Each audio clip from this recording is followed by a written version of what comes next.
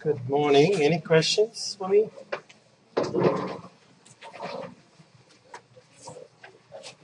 That's number 7 if you want to drop it.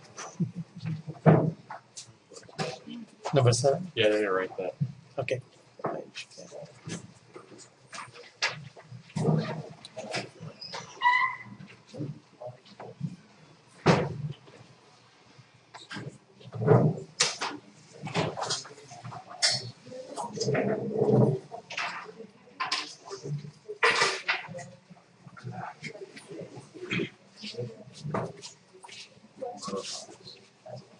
Okay, if there are no questions, let's get started.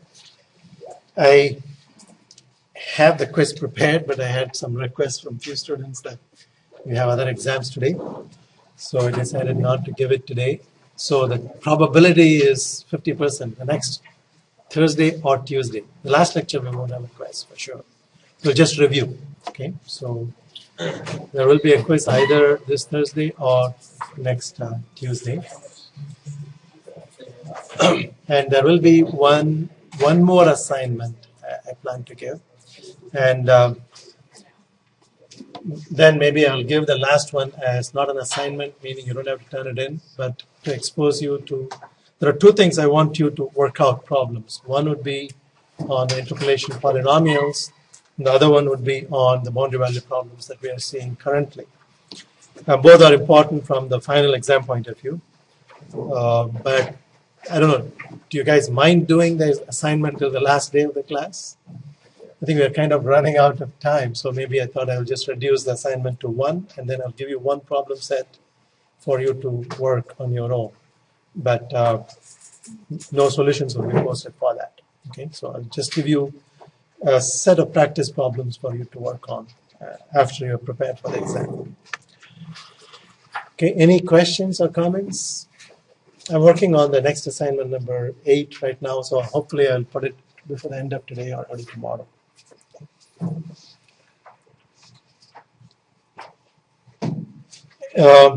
So if there are no questions, let's continue with boundary value problems. In the last class, we saw how to implement a derivative boundary condition, an insulated tip problem. The general idea of how to implement a derivative boundary condition is what you should get from that. And then we saw that the tridiagonal structure of the matrix was destroyed. We went into the code to see how to implement sparse solvers in MATLAB. And the key in using the derivative boundary condition is to maintain the truncation error to be of the same order of its square as the differential equation. Okay? And as I said, it resulted in a matrix that was not tridiagonal. And we learned how to use sparse solvers for such a problem. And then we looked at the efficiency calculations using derivative and integral method. Okay? And towards the end of the class, we saw how to use COMSOLVE to set up the same problem without any programming. And I'm going to show you one more time COMSOLVE before the end of the class, maybe for this particular problem that we are going to study today. Okay? This problem occurs in many combustion or catalytic combustion problems, reaction problems. So what you have is, physically, you have, the geometry could be different, but in this case you have a catalyst pellet, okay, that's the center of the axis, a pellet of certain thickness, and we are going to take the thickness to be of length 2. We're doing non-dimensionalized version of it. Okay, so if this is your psi coordinate, psi goes from -1 to +1. And within that catalyst pellet, there is a reaction. You're probably burning methane or something as a catalytic reaction. So it generates heat. Okay, and that heat of reaction is what this term is. If you look at mathematically, this equation is very similar to the equation that we saw and learned to solve in the previous 2 lectures, except this term, the additional term that I'm circling here, was a linear term that represented convective heat transfer to the environment from a fin. Now the physical interpretation is different, but the mathematical equation looks very similar. Okay, so theta is the dimensionless temperature, which is a function of the independent variable psi. So what we want to do is solve this equation so that I can plot from -1 to +1 what is the value of theta. And I'm told that, sorry, this should be 0. Okay, theta at both the boundaries are at 0. That is, the edges of the catalyst pellet are exposed to room temperature. So we are using room temperature to normalize it, as we did in the fin problem. So the dimensionless temperature is 0 at the two ends, and it is some value in between. And the profile is going to look something like this. That is going to be theta as a function of psi. That is going to satisfy this differential equation and satisfy these boundary conditions. Obviously, by inspection, you can say that it satisfies the boundary condition because the boundary condition at the two ends are 0. But in between, there is a profile. That profile must satisfy this differential equation. Okay? So it comes from a reaction engineering problem. Previous one was from a heat transfer problem. Okay? Here, you do have heat transfer. The heat that is being generated inside, if you look at the temperature profile, it's going to be like this. So the heat is generated and it is being dissipated, conducted away. So it's reaction plus heat of conduction.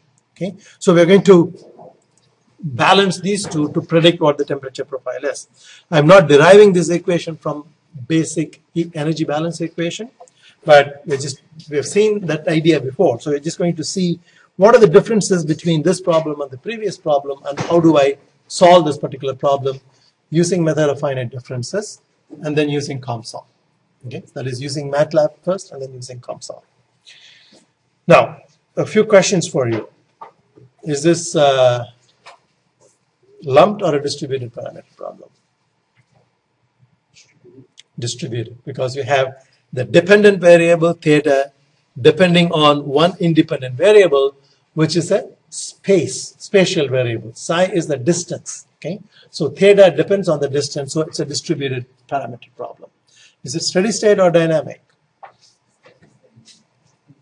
Steady state, because there is no time dependence. Now, the same problem could be posed as a dynamic problem if I'm interested in starting up of the reaction. The initial catalyst pellet is initially at room temperature, and then I'm feeding the reactants and igniting the reaction. So if I'm interested in answering the question, how long does it take before the reaction reaches a steady state, then I should pose it as a dynamic problem, and then it will become, what kind of an equation will that be? Or dynamic distributed problem. It's a partial differential equation. It will become a partial differential equation. Okay, COMSOL can handle that easily. MATLAB cannot. Okay, we need to do a lot of work, a lot of programming to do that. But let's focus right now on the steady state distributed problem. So it is an ordinary differential equation. Is it initial or boundary value type? It's a boundary value type because the unknown are given at two different locations, two boundaries. Okay, so there is a finite boundary to the problem, so it is a boundary value problem. So it is distributed, steady, boundary value problem.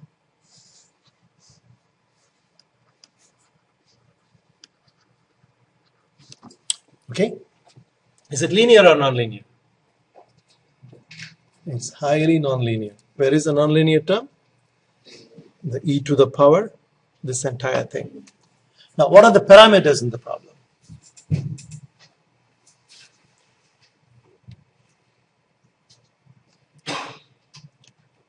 Independent variable is psi. Dependent variable is theta. Parameters are, what do you understand by a parameter? Any number that's a constant in that equation. Okay, so in this case, mu and epsilon are parameters. Okay. So when you do the reaction kinetics, if you're done in physical chemistry, or you will do it again in a reaction design problem, epsilon will be called a pre-exponential factor for the reaction mechanism, and mu is related to the heat of reaction of a particular chemical reaction. Okay, so it is that equation that we need to solve. We understand something about the nature of the problem, that it is nonlinear, boundary value problem. So this is an illustration of how do I set up the finite difference method for nonlinear problem, and how does it differ from what we have seen for a linear problem. After we do this today, we will go into COMSOL and set it up, and then I'm not going to do the MATLAB part because that's a variation that I might want you to play with in preparing for the exam. And then we'll see how to extend it to systems of equations when you have two equations. Here I have only one equation. Okay, how does the method of finite differences, how can we adapt it for system of two equations? Let me ask you a question. If I give you this and say go and develop the finite difference method, what would be my starting point?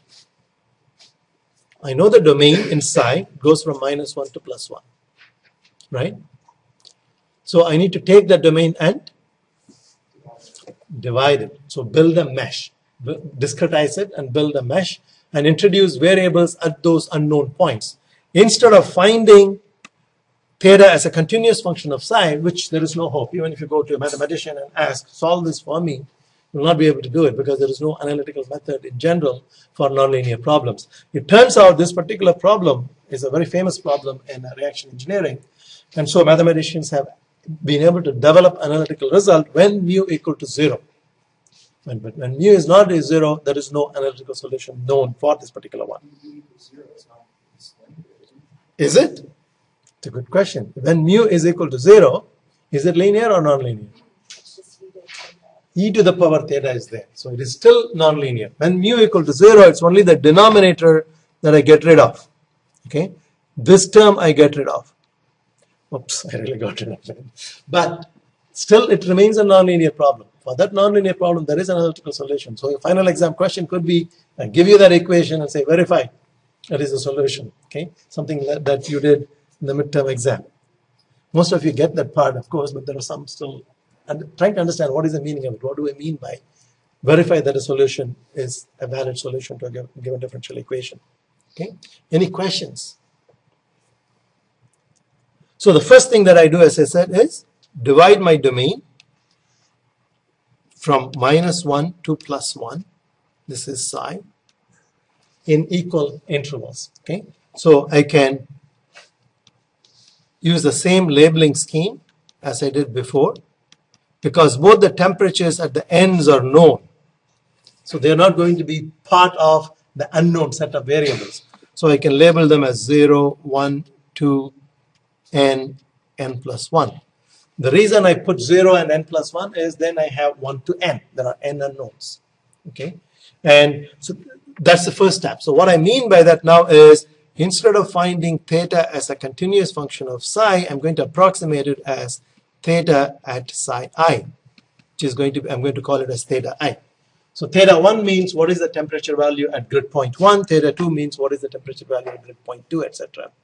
So I have introduced, by doing this, a set of unknowns. I'm going to call that as vector x, consisting of theta 1, theta 2, all the way up to theta n. I have n unknowns that I need to find in such a way that differential equation is approximately satisfied. Okay, so it's really not a difficult problem to develop the method of finite differences, but it integrates everything that we have seen, because once you have done it, you will reduce the differential equation to a set of algebraic equations in these discrete unknowns that we have here. So if there are n unknowns, we must develop n equations. And those equations you will find. Let me write it out and then we'll explore what the nature of those equations are. Okay, so I go back to this equation, and let me just get rid of this so we can see. Okay, and I need to evaluate this equation at every grid point I in the interior, from I going from 1 to n. That's how I generate my n equations that are approximately representing this differential equation. So what do? I take wherever I have the derivative, I find an equivalent finite difference approximation for that. Wherever I have a function, I just evaluate that function at I. So it is as if I am evaluating this entire equation at every grid point. But at a typical grid point I replace all the derivatives with finite differences, and any function that appears by itself, I simply evaluate it at that particular location. Do you understand what I mean by that? So it's a second derivative, so I need to replace that by a second order finite difference. So the first term, fi is the ith equation, is going to be equal to theta I minus 1 minus 2 theta I plus theta I plus 1 divided by h square plus, that is the first term that has a truncation error of order h square. We know that. I'm just writing it to indicate that this has error. We're going to throw that term out when you're solving this. Plus this next term in the series, in that equation, is an algebraic equation. So all I have to do is evaluate that at that particular location equal to 0, valid for I going from 1 all the way up to n. So for every grid point, that is my template. I have replaced my differential equation by my finite difference equation. And I have n equations, and I have identified n unknowns. Okay? As I said, this is just to indicate the order of the error, and I can control the error by choosing my h. So what would h be in this particular case? How would I calculate h?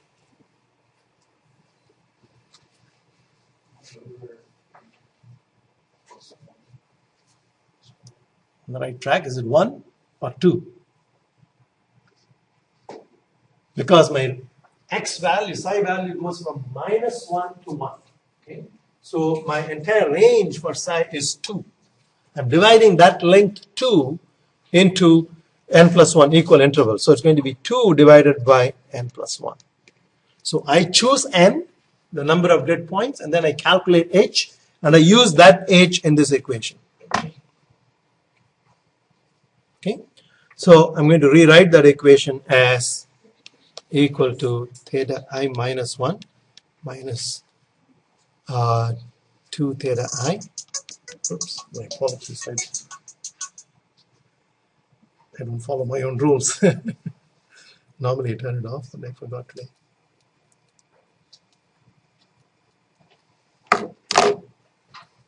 Okay, so theta I minus 1 minus 2 theta I plus theta I plus 1. I'm going to multiply throughout by h squared, okay? Plus h squared epsilon e to the power theta I divided by 1 plus mu theta I equal to 0. Again, I going from 1 to n. That is my final equation. That's an algebraic equation relating theta 1, theta 2, theta 3, etc. Any questions on that?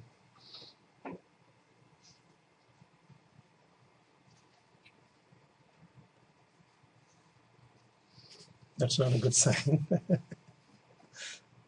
Do you understand? Is it easy enough? Or if you understand it, then I can probe some additional questions. So I have formulated n equations from 1 to n. You all know how to write a function to be solved with fsolve. Okay? All you have to do is pass a vector x to fsolve, and then x will contain theta 1, theta 2, I guess from theta 1 to theta n, and you will assemble all your n equations. In this particular case, is that a linear or a nonlinear algebraic equation? It's an algebraic equation, right? There is no derivative there. We have replaced the derivative with differences. So all I have is at the discrete points, temperature unknowns. So it's an algebraic equation. Is it linear or nonlinear?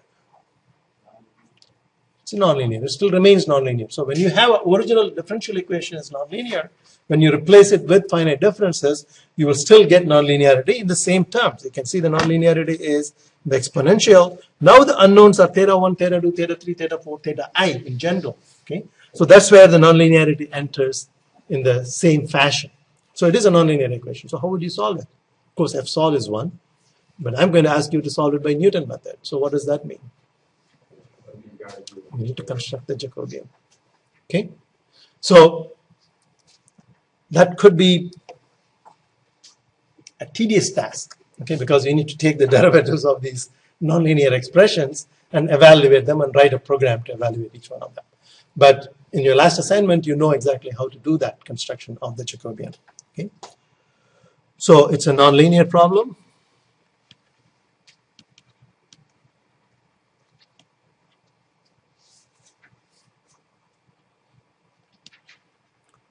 Equations. So the method is xn plus 1, sorry, let me call it xp plus 1 equals x. P n we are using for the number of grid points. So P is the iteration number minus J inverse F. So P equals 0, 1, 2, etc. That is the iteration number. So you're going to make a guess and you're going to evaluate your F, you're going to evaluate your J and put it on the right hand side and keep repeating it. So that is Newton's method.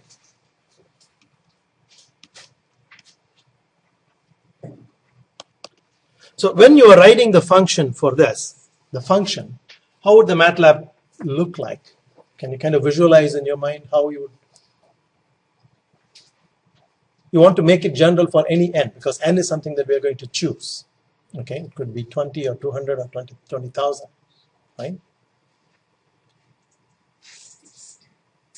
What I'm looking for is you're going to write a function and you need to put a loop, obviously, right? You don't want to write the 20,000 functions explicitly. So you're going to put a loop. And so the loop will go from a certain starting to ending range, and you'll have the same template. Just type this equation as it is. Except you need to make an exception for when I equal to two locations, we need to make an exception. Where would that be? First point and the last point. When you put I equal to 1, you will have theta 0. Okay, so let me just write that explicitly. For I equal to 1, you have in the template of the equation F1 is going to be equal to theta 0 minus 2 theta 1 plus theta 2 plus h square epsilon e to the power theta 1 divided by 1 plus mu theta 1 equal to 0. So in this one, you're going to set this equal to what? 0. Because the boundary theta 0 at the left boundary is boundary condition. It's known. This is how we impose the boundary condition onto our model. All we have done so far in here is replace the differential equation by the differential equation, which is valid for every point from I equal to 1 to n. But when I equal to 1, you're going to get theta 0 in the formula. Theta 0 is the left boundary. Okay. Similarly, when I equal to n, you're going to get theta n plus 1, which is your right boundary. Okay. So whatever the value is, you need to plug in there. Do you have a question? Okay. So what would be the range for the loop? 2 to n minus 1, you could use the loop and that particular equation. So you could have something like for I going from 2 to n minus 1. And then you put that expression Fi equal to theta I minus 1 minus 2 theta I plus theta I plus 1 plus h square epsilon exponential of theta I divided by 1 plus mu theta I. Okay, end that. And then you will have Fn, the last one. And that will involve theta n plus 1. So when you write this one, you're going to get theta n minus 1 minus 2 theta n plus theta n plus 1 plus h square epsilon exponential of theta n divided by 1 plus mu theta n. Okay. You need to, of course, use the subscripts properly. I'm just indicating the basic structure of how you would write. So essentially 4 or 5 lines to solve this particular problem using FSOLVE. If I ask you to use FSOLVE, that's all you need to do. But if I ask you to use Newton method, then you need to figure out the Jacobian structure. That's what you're going to do next. Any questions on this so far? So this is going to be equal to 0 by the boundary condition. Any questions? Yeah.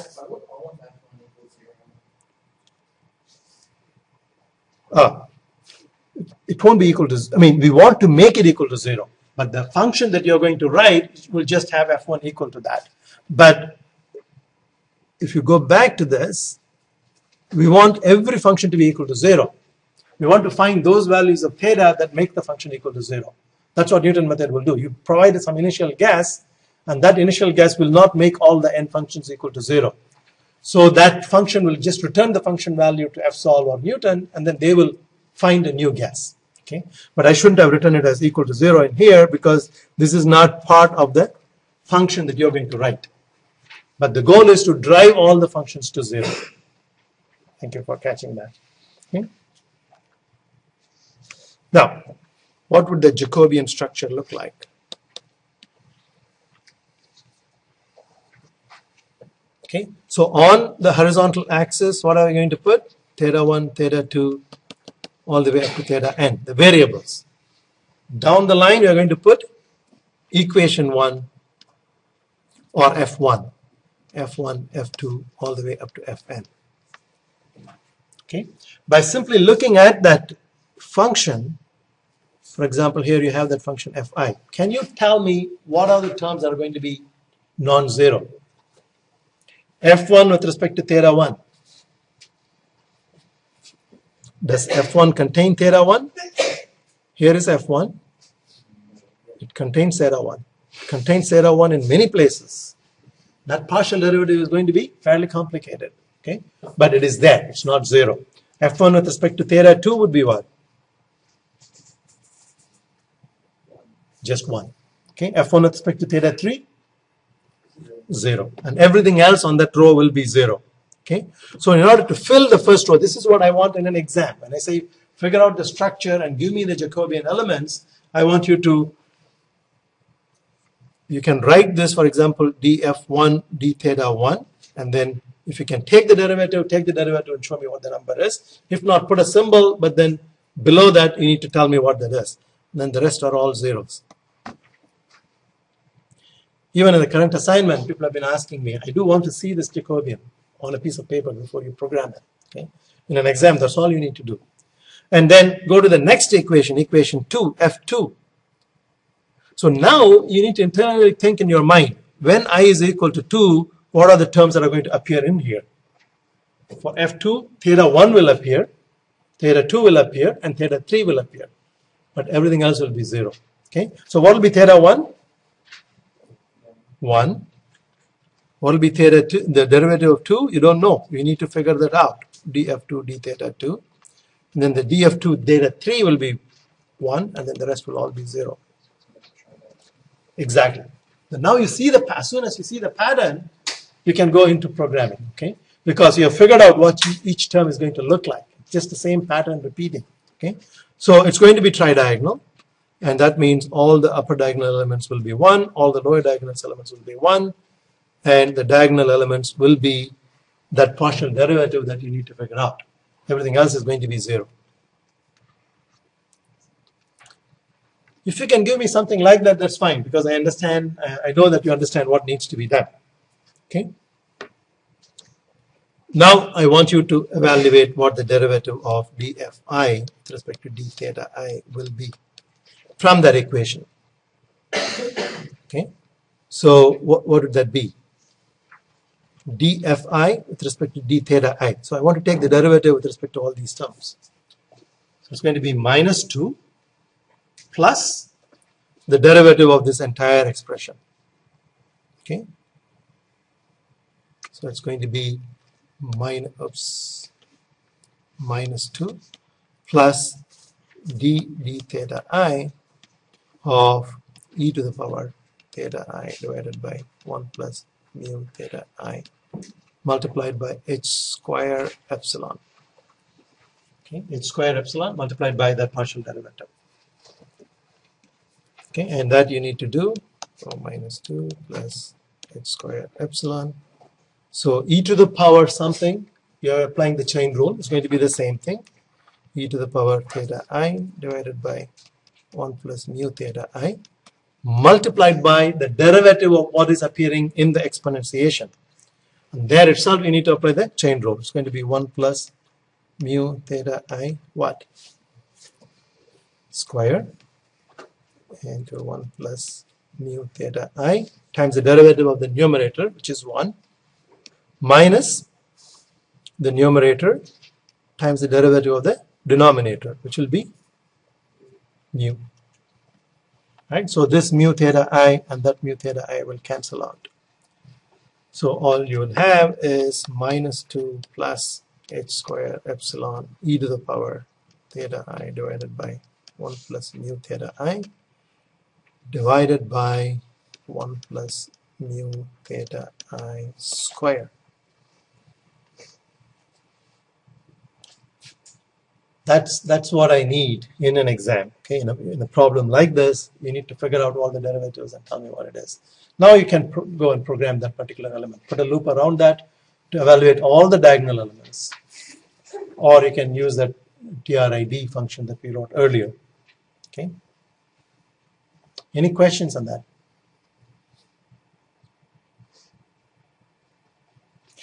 We will see how to set this up in COMSOL without going through any of these exercises. That's where the power of the advanced computer simulations come in, whether it is HYSYS or COMSOL, to solve such complicated problems with ease.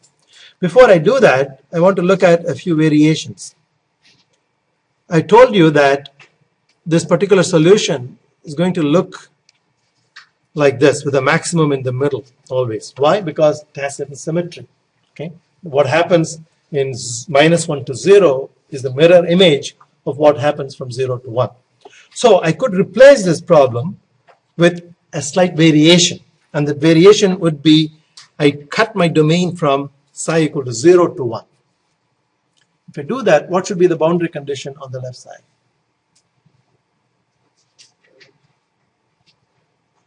Now my domain becomes from here to the right side.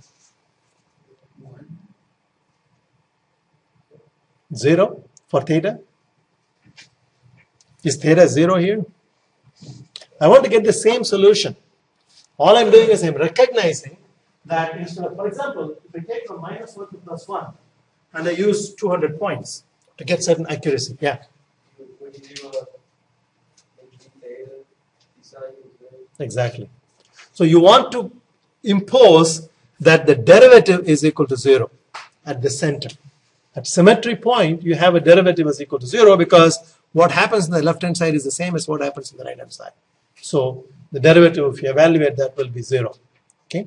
And the reason that we want to do that is if I use 200 points to get a certain accuracy of order h squared, I can get the same accuracy perhaps using only 100 points if I solve for half the domain. But I need to recognize that the boundary condition I need to impose on the left boundary is now the derivative. Okay? How does that change our formulation? Okay, so this is a variation.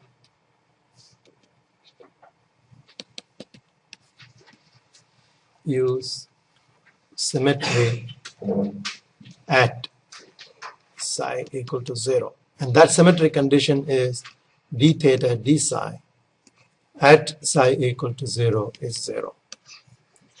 The other condition, of course, remains the same. Theta at psi equal to 1 is 0. And the differential equation remains the same. D square theta d psi square plus epsilon e to the power theta divided by 1 plus mu theta equal to 0. This is a new problem, a variation on the problem. Okay, so this is what I would expect you to be able to do in an exam. Okay, so you have already seen a couple of problems, so a variation on this problem with boundary conditions being changed. Okay, so how would you begin if this is the problem that you see in the exam? The domain you will determine as from psi equal to 0 to 1. So the boundary tells you what is the range in which you will be solving the problem. So in this case, the domain goes from psi equal to 0 to 1. This is my psi. Okay, but I want the temperature profile to look something like this, with the maximum in the center of the domain. Okay, so the boundary condition is given, d theta d psi is equal to 0. I don't know what the temperature value is. It need not be 1. Could be. It depends on the heat of reaction term. If the heat of reaction is very high, temperature can be 10. Okay, if the heat produced is very small, the temperature can be 0.1. Okay, but all I want is the derivative to be equal to 0. So anybody wants to start suggesting ideas? Where would I begin? Yeah. You're way ahead. The first thing, that's very good. Excellent. You have already seen this one. You have seen the variations from the previous part. Okay, so you can complete it. But to begin, what you would do is you would define your variable as, again, 0, theta 1.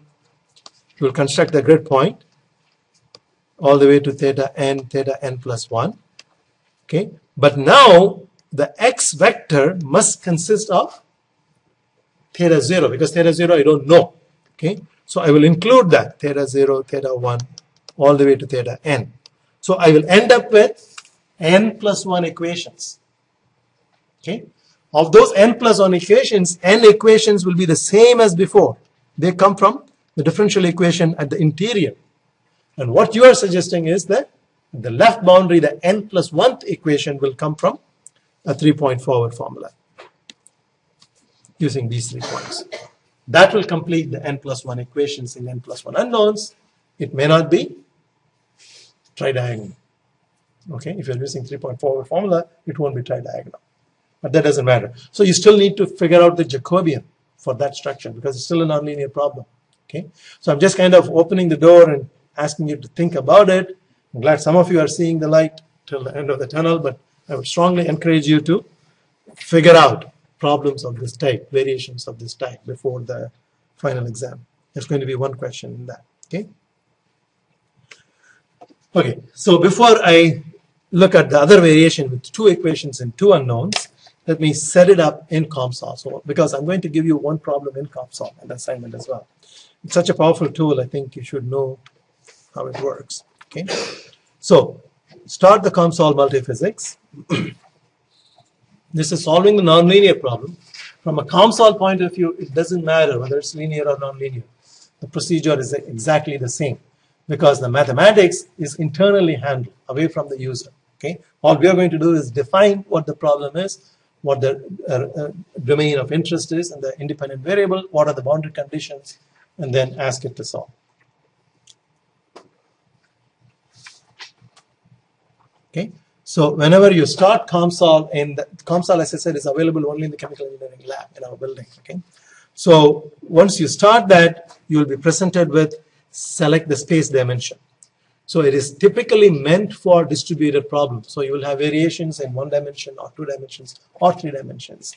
And we will see a 2-dimensional example in the next class. Okay. So in this case, I just have one independent variable. So I'm going to pick 1 dimension. Okay. And I go to the next. And it asks me, okay, what is the problem? What is the physics? What is the equation?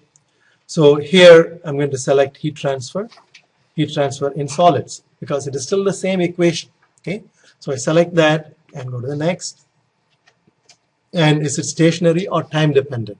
If you say time dependent, it's going to solve a partial differential equation. If you say stationary, it's going to solve an ordinary differential equation. Stationary is steady state. Okay, and then finish that. And in the model builder, it automatically adds several folders. And these are the folders that define various features of the problem and the solution method. Okay. So the next thing I need to do is build my geometry. So it automatically places the cursor there in the geometry. And depending on what folder you select in here, you will see that the icons that are available on the top dynamically change. Right now I'm building geometry, so it gives me all the icons that are suitable for geometry building. So if I want to draw a circle or a rectangle, whatever shape, geometrical shape, I'll be able to draw it using these icons. It has features for importing drawings from other programs like AutoCAD. Have you used AutoCAD? Never heard of AutoCAD? Any CAD design problem? Few of you have. Okay, so these are CAD, computer-aided design and drawing programs for building machinery parts. Okay, so they are fairly sophisticated. They will allow you to construct 3-dimensional objects, complicated in shape, that you can then pass on to the machine shop, and they just take that file that you have constructed and feed it to the lathe, and the lathe can machine that for you. So the technology has progressed so far that with computers we can do a lot of things. We can actually build and fabricate things. At the same time, take the same geometry and bring it into COMSOL and say, okay, I want to look at the stress distribution in this part to see where is the weakest point, where is it going to fail. Mechanical engineers will typically do that. Or chemical engineers, we want to see what is the temperature distribution. Okay, where is the heat of reaction high? Where is the reaction rate likely to be high? In complex reactor geometry, we can do the same thing. Okay, but for our case, in this particular case, it's a very simple geometry, just a straight line. Okay, because our domain is straight. So I just pick this line element and then draw a line. Okay, of course I've drawn a line. I have not fixed the length. Okay, so the moment I select that, here it creates a new folder called interval. And the line that I kind of drew is going from minus 0.9 to 0.4. I don't want that. I want it to go from minus 1 to 1. So I just go and change it there. Minus 1 to 1. Okay, and then fit that. So now you see the drawing defining your domain, going from minus 1 to plus 1. Still not fitting the entire thing there.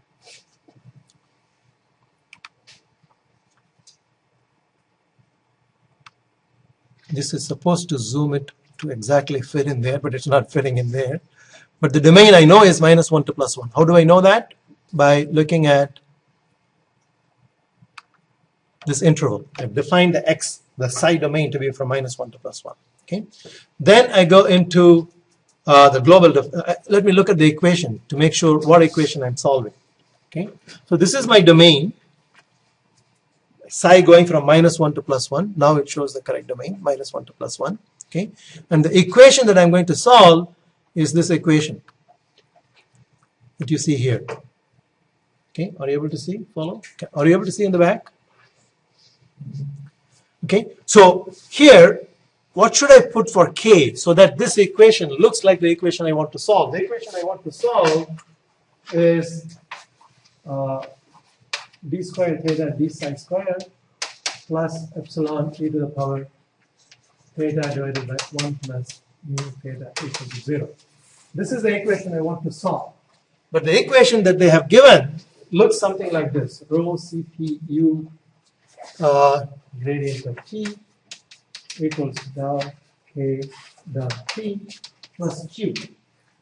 So this program has a lot of these templated equations, and our job is to make this templated equation look like this equation. So in order to do that, for example, I can set rho as equal to 0, so the left hand side drops out. Then I should set up k equal to 1.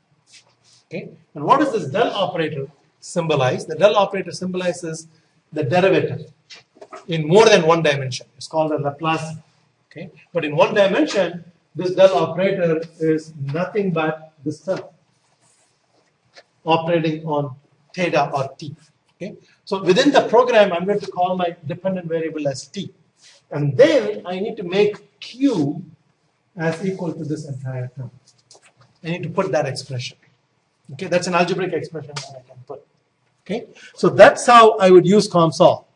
What is the problem I want to solve, and how can I map that into one of the templated problems? That's the easiest one.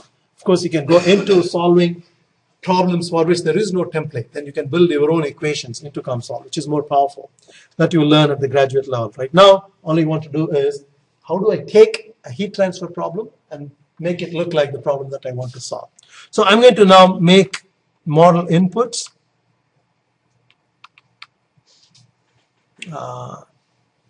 Heat conduction, user defined, I put a value of 1. Okay, and then the density. Now, when it says from material, there is a material database. You can select, for example, you can say this catalyst is made of aluminum. Then you take the properties of the aluminum for density, thermal conductivity, etc. But in our case, I just want this to be 0, rho to be 0. Okay, and then it doesn't matter what CP is. Okay, so I have made part of the equation look like that, but I need to add the source term, the Q term. So I go to the heat transfer model, and whenever you are on the folder, if you right click your mouse, it will give you a whole set of menus that you can add, folders that you can add. So one of them is heat source. Okay, so this term is called a source term, heat generation, source of heat. That's what this is, heat of reaction. So now I have Q, and I need to identify that this Q is applied to the domain that I have, the only domain I have. So I'm going to add that. Okay, so that source term is going to be applicable in that domain. So you can see the design of COMSOL is such that you can have 3 catalysts of 3 different materials. And in each zone, you can have different thermal conductivity, different heat of reaction, and you can handle that very easily by dividing into 3 different domains. If you want to do that by manually, that's going to be a master's thesis, perhaps. That's the amount of work that is involved in doing things like that. Okay, so here you have Q, and I want to replace that Q by this expression, the expression that I have here. Epsilon multiplied by exponential. You can use MATLAB syntax here. When you're putting a formula like this, you can use exactly the MATLAB syntax. Times t divided by 1 plus mu times t. That's it. So you just type the expression as it is. COMSOL takes care of discretizing all the derivatives. Okay? Assembling the Jacobian matrix. Everything it does automatically. You need to specify any algebraic expression in your differential equation. Okay? So, but now, of course, I have introduced two symbols, epsilon and mu. So I need to provide what are those values for epsilon and mu. So I go into the global definition, right-click, select the parameters, and enter those parameters. Epsilon as 0 and mu as, say, 1. Okay, I just pick some numbers. Any questions so far?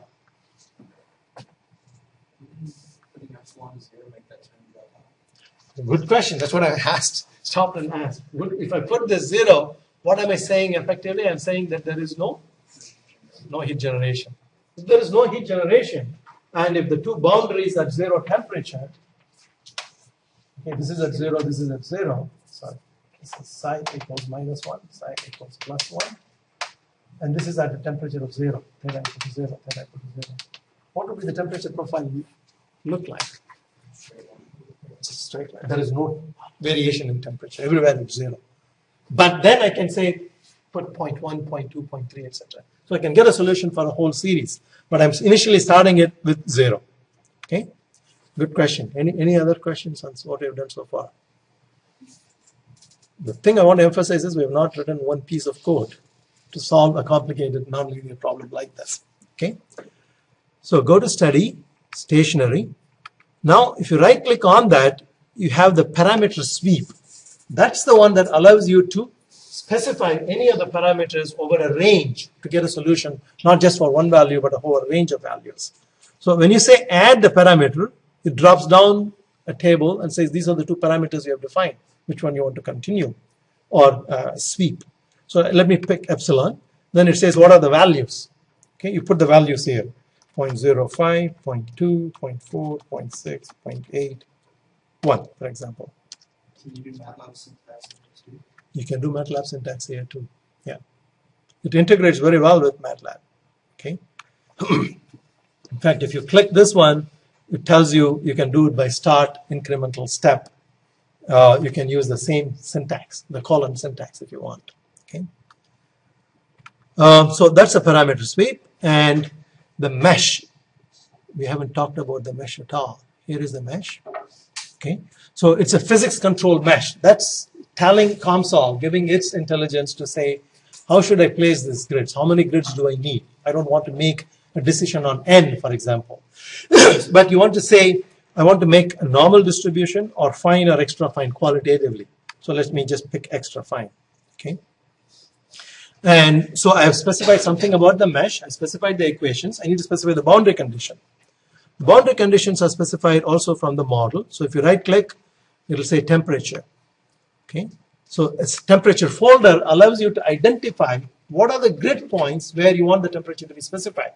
In this particular case, it's going to be the left boundary. So I select that and add, and select the right boundary and add. So on both the boundaries, I want the temperature to be equal to 0. Okay. You can obviously extend it. Can I, for example, set the temperature at any other intermediate point to be any value? Obviously, you can.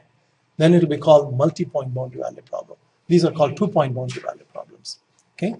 So you have specified the boundary conditions. You have specified the equations, and all you need to do is hope that it will solve. So study. And then equal sign, which means compute, and it should start computing the solutions for you. There it is. That's the temperature profile for all values of epsilon that you have identified, starting from epsilon equal to 0, 0.05, 0.2, 0.4, 0.6, 0.8, and 1. I guess it took us 10 minutes to solve that. So I want you to kind of know that such powerful tools are available for simulation. As a process engineer, if you end up as a process engineer, Your job would be to understand the process, to model the process. And HYSYS is one powerful tool when you have a lumped parameter, steady state or dynamic model. And there are other models called ANSYS CFX. And this COMSOL is one that solves distributed steady state and dynamic problems in 1 or 2 or 3 dimensions. Okay, any questions on that? And it integrates well with MATLAB. So if you have more complicated geometries, you can build the geometry in MATLAB and export it to COMSOL. And I will show you that process also in one of the classes. Okay. No questions? Can I shut down this? You may want to go through this part of the video because I'm running through quickly on how to set up the problem. When you go for the first time, it's going to be pretty challenging or daunting to set up all the parts. So I'm going to give you a similar problem for you to work, and I want you to go through this exercise of setting it up so that you're becoming familiar at least with such tools. Okay. Now, the last part of this section, before we go on to initial value problems, would be how do I extend these ideas to solve not single equation, but a system of equations. Okay? So here I have the model that is given to you in front of you. What can you tell about the problem? Lump, distributed, steady, dynamic, linear, nonlinear, boundary value problem, initial value problem. It is a, what are the unknowns? The unknowns are u and v. And that makes it nonlinear because you have e to the power u and e to the power v. Now, where does this equation occur? It occurs again in catalytic reaction engineering problems where u could be the concentration inside the catalyst and v could be the temperature inside the catalyst. So the temperature affects the concentration because higher temperature means a more faster reaction rate. Okay? And the faster reaction rate means more heat is generated, and that affects the temperature. So this would be called a coupled problem because u variable affects what happens to v, and v variable affects what happens to u. So if you look at the first equation as the equation for u, you will find that v appears there. So v affects what's going to happen to u. Similarly, if you look at v as the dependent variable in the second equation, u occurs there. So these are coupled both ways. U affects v and v affects u. Okay? And is it a boundary value problem or an initial value problem? It's a boundary value problem because you have x equal to 0 and x equal to 1. So that sets the domain of interest. X goes from 0 to 1. Okay? And the boundary conditions are, because you have a second order equation in u, you need 2 boundary conditions for u. Those are 0 at both ends. Similarly, you have a second order equation in v. You need 2 boundary conditions, and those are also 0 at both ends. Okay? So we know something about the model now. It is a boundary value problem, coupled nonlinear differential equations. Okay? So my domain is going to go from x0 to 1. Okay? I'm going to divide that into equal number of intervals. Okay? Label them as 0, 1, 2, some typical point I, and n plus 1. So my h is going to be equal to 1 over n plus 1 because my distance goes from 0 to 1. So the length that I'm interested in is 1. I'm dividing that into n plus 1 equal intervals. Okay? And what would be my vector of unknowns at those grid points?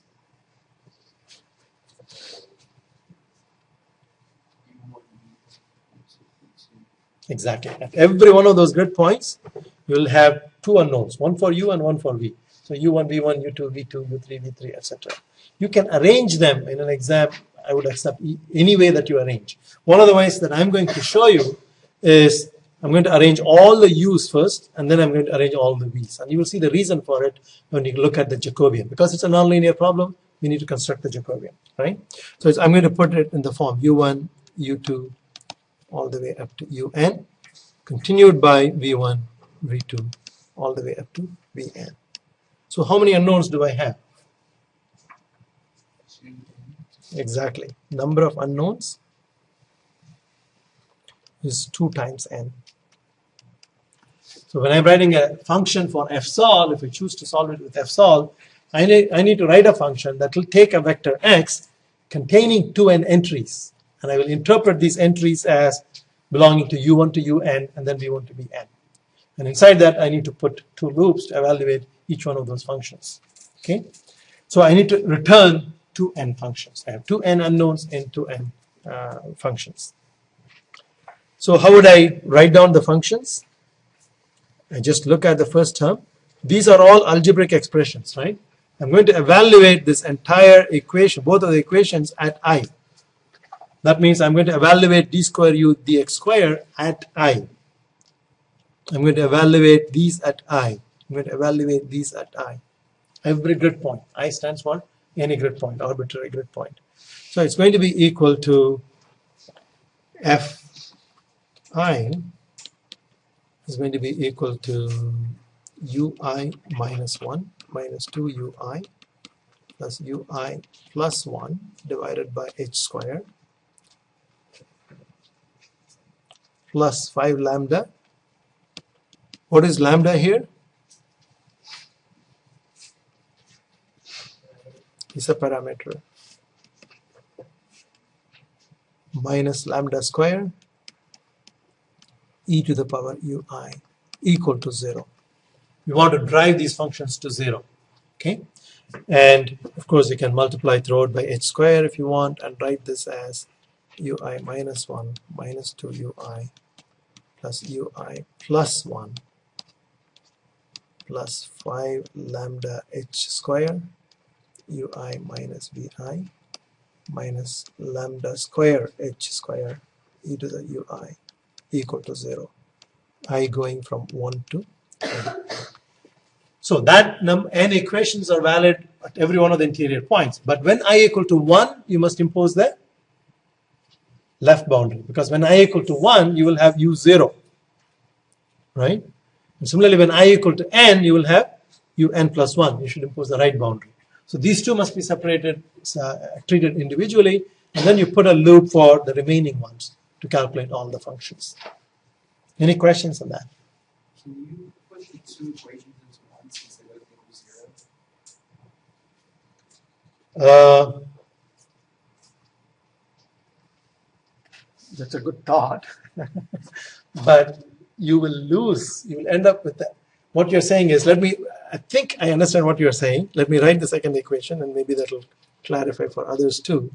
The second set of equations, I'm going to label them as gi. That comes from the v equation. Okay, so going back to this equation. So I'm calling this as fi, I'm calling this as gi. Okay, I going from 1 to n. So gi is going to be equal to vi minus 1 minus 2 vi plus vi plus 1 divided by h square. Let me skip a step and multiply through it by h square. So it's plus 5 lambda h square ui plus vi and minus lambda square h square e to the power vi equal to 0. Again, I going from 1 to n. So I have n equation coming from the first template fi, which is the first equation, and n equations coming from the second template for gi. What you're asking is, can I set fi equal to gi? Is that what you're asking? Kind of putting them all into one line and then getting partial derivatives. The problem would be you cannot just deal with them. You can obviously say, because fi is equal to 0, gi is equal to 0, fi must be equal to gi. That's one set of equations. But you must still retain either the first or the second set, because you need a total of 2n equations. You have 2n unknowns. Okay? So you can make a linear combination of this as another equation, but you must use also one of these sets. Is that what you're asking? Yeah, so if you choose to do that, there is no reason to do that because it will only complicate your derivatives. Because you're not reducing the number of equations, you're not eliminating. If you are able to eliminate bi completely to reduce the equation to only one of the variable, then you will reduce the number of algebraic equations too. But if you're going to keep ui and vi separately as a number of unknowns, 2n unknowns, then you need 2n equations. You can certainly make a linear combination of this and call it one set, but you still need the other set. So you're saying there's three equations, but only two independent equations? Pardon me? There's three possible equations, but only two independent. Those are the two independent. No, there are, the way that we have written out, there are 2n independent equations in 2n unknowns. But his question was, can I make them equal? Can I combine them? And the answer is, you can combine them. There is no unique way to combine. So in fact, there are infinitely many combinations that you can make. But you must still end up with 2n equations because you have 2n unknowns. Okay? Any other questions? These questions are good because that keeps you thinking. Okay? So at this stage, okay, I have discretized the equations and you've gotten 50% of your mark in an exam. And you say, I want to go and program it in FSOL, that's fine. Okay, you should know how to do it. But what I want to focus in the remaining time is, if I want to use the Newton method, how would the Jacobian structure look like for system of equations like this? Once you understand this, then you can increase the number of equations to 3 or 4 or whatever. The same idea will carry through. So if my vector x consists of this, okay? And this is going to be tough for me to kind of squeeze everything onto the paper. So the Newton method is for that. The vector x at p plus 1th iteration is x at pth iteration minus j inverse f. Okay. Maybe let me use a different f for this, capital F. Why do I use capital F? Capital F, you don't want to confuse with the other F I have included. So it's going to be F-I-G-I. Capital F is the set of 2n functions, all the functions that include both the lowercase fi for u and the g for v. So this is, if n is 10, for example, let's fix ideas. I have 10 grid points, I have 10 variables in u and 10 variables in v. So I have 20 variables. Okay, so this f represents those 20 functions, the combined functions f and g. So this vector x contains the combined variables u and v. So x will be of length 20, f will be of length 20. What will be j? 20 by 20, right? So j should be 20 by 20. Let me go to this page and see whether I can squeeze that in. So that's going to be j. It's going to be 20 by 20. Okay, and I'm going to draw some lines there to show you the structure. So along the row, I'm going to, along the column, I'm going to label my variables u1, u2, all the way up to un, and then v1, v2, all the way to vn. And along the rows, I'm going to write the equations f1, f2, up to fn, and then g1 all the way up to gn. Oops. G2 all the way up to gn. Okay.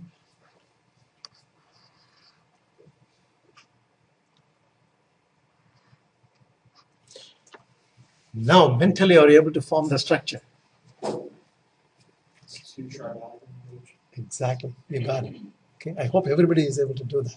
This will be two tridiagonal matrices on the blocks. Okay, so if you look at it, for example, f1, if you look at any function, it's going to involve one on the left side, one on the right hand side. Okay, but at the edges, because the left side is a boundary, it will involve only the right side. So f1 will involve u1 and u2.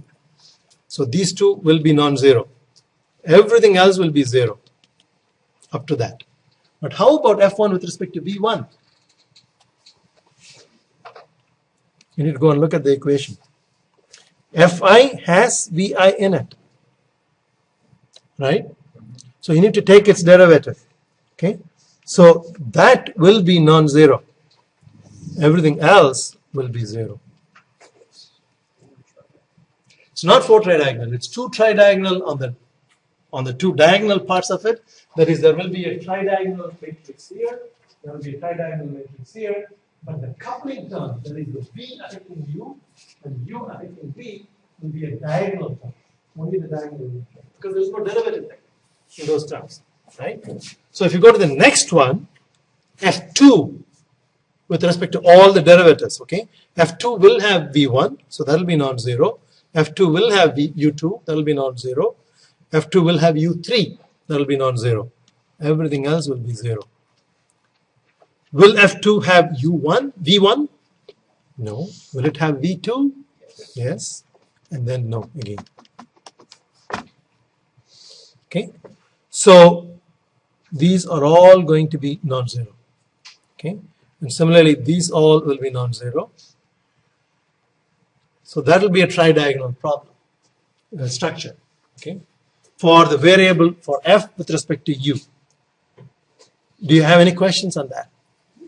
Quadrant 4 will also be a tridiagonal. Quadrant 4 will also be a tridiagonal one. And quadrant 3, if you want to call that as 3, will be diagonal again. Okay. And then, of course, in an exam, I expect you to give me all the derivatives as well. Okay. Any questions? Do you understand?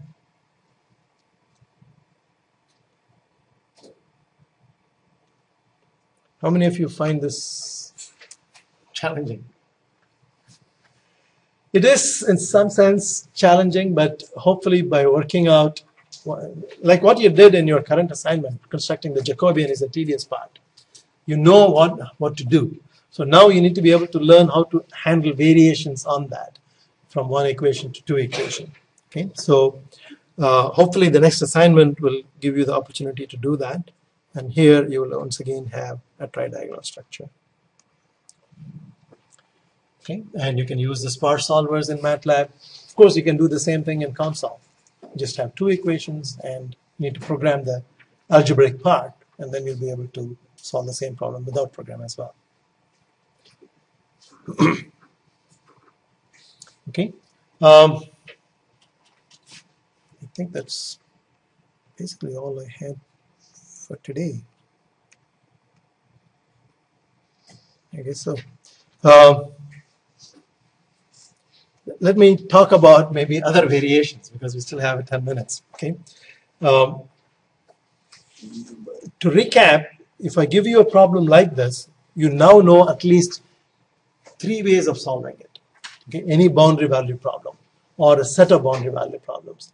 The first one is using MATLAB with BVP4C, where you don't have to do any discretization. MATLAB does it, but you write the functions. So what is the key idea in doing that? What do you need to do before you can use BVP4C? Do you remember? If I give you 2 second-order equations, you need to convert them into 4 first-order equations. So BVP4C requires you to present the problem, reformulate the problem in a way that it has only first-order equations.